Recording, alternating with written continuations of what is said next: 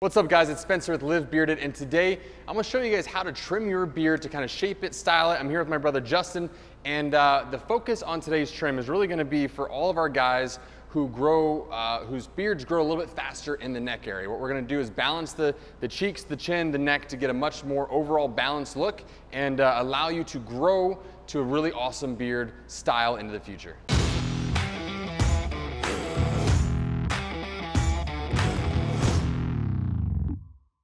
All right guys, so it's important to know that your beard hairs grow at incredibly different speeds on different areas of your face. Your chin may grow faster than your cheeks or your neck, and for everyone it's a little bit different. So my brother Justin here, pretty normal to grow a lot in the chin area and the neck area. So if you can see, what we're gonna do to kind of shape his beard and balance it is to take some weight out of the neck area. And then of course, if you're gonna do any trim, you wanna line things up. So you wanna kind of bring in the top line, the back line there. It's pretty natural to grow back. I think everyone kind of experiences that. And then trim in the bottom line. Again, what we're really looking to do is just balance the hairs out. Because they grow at such different rates, you want to check in every month or so to bring them back to a good overall balanced shape. And that's what we're gonna do today. Before you actually take any length out, what I personally like to do is shape it. So again, top line, back line, neck line. You'll see the hairs here. What we're gonna do is basically just run this line down pretty much off the back of the sideburn. You want to keep it natural. You don't want to dip too far forward. It'll look unnatural, but these hairs that kind of whip back, all you want to do is just kind of trim those down a little bit.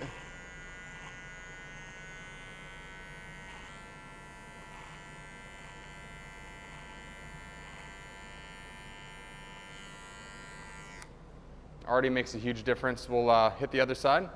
Now you can see on this side, it naturally just doesn't grow back as far. Again, super normal for that to be the case. So that's why you wanna, there's not like a one size fits all when it comes to beard trimming. You gotta check in. Your hair may grow up, may grow down, you may have a cowlick. So treat each side, each area of your beard kind of specific to what you're working with. All right, now Justin's already kind of established his cheek line. He's really just connecting from the sideburn to the mustache. There's a couple rogue hairs here. The idea is to keep it kind of to where the bulk of your beard grows. So we're gonna leave that where it's at.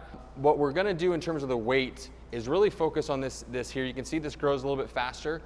So what you wanna do if you have faster growth in the neck area is trim this down, allow, basically what we're doing is gonna allow this to grow, allow the chin to grow in, and then over time by trimming that back and allowing the rest to grow, fast forward a couple months, you do that a few times, and this is gonna grow longer. It's gonna really grow in awesome, give you a killer overall beard that's nice and balanced. So for this, we'll just attack it from the front.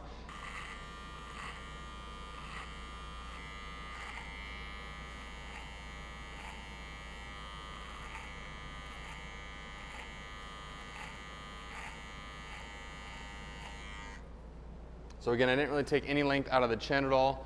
Just a little bit through kind of the middle part of the beard. So you can see we're just pulling a little bit weight out. So when you look up, this is more of a flat line from the chin to kind of the back of the beard on the neckline.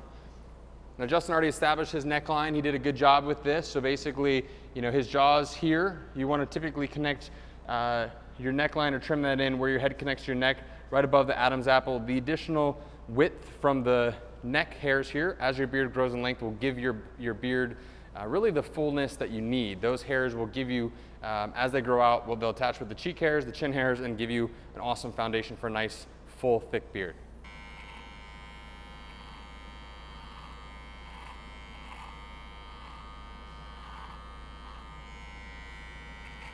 And then for Justin right now, what we're gonna do, because he's looking to keep it a little bit tighter, is we're gonna actually take a little bit out of the sides here, a little bit out of the corners to keep this nice and tight.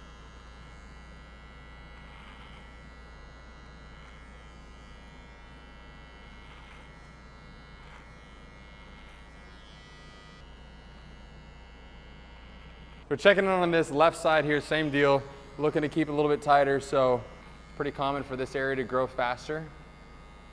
I know mine gets a little wild there personally, so I gotta trim this area quite a bit, and by trimming this area, it keeps your beard from kind of puffing out here, and it'll give you a nice shape into the chin. So this is a good area. Check in with the sideburns, check in on this back corner to keep that a little bit tighter, allow the growth to kind of come through the chin.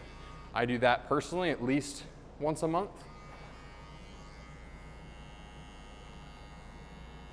It's looking nice and balanced, looking pretty good.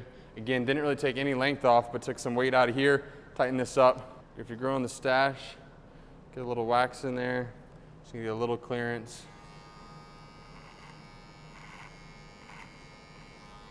Basically right at the lip line. All right, so that pretty much gets us to a stopping point here with Justin. Again, we took some weight out of the neck area. We tightened this up a little bit. We lined up his just beard lines, cheek line, back line, neck line. And guys, if you are growing your beard out, if you want to grow it out, if your beard grows at different rates, so if your neck hair grows faster than your chin or your cheeks, I recommend checking in, trimming it, and what you'll see is as you progress, your beard's going to stay shaped, stay styled, looking amazing, and getting longer at the same time. Takes a little bit more work, but trust me, it's worth it. So I know it's a lot. If you guys have any questions about this, you know, here at Live Bearded, our mission is to help beardsmen look, feel, and be their best. So let us know how we can support you. And as always, live bearded, brother.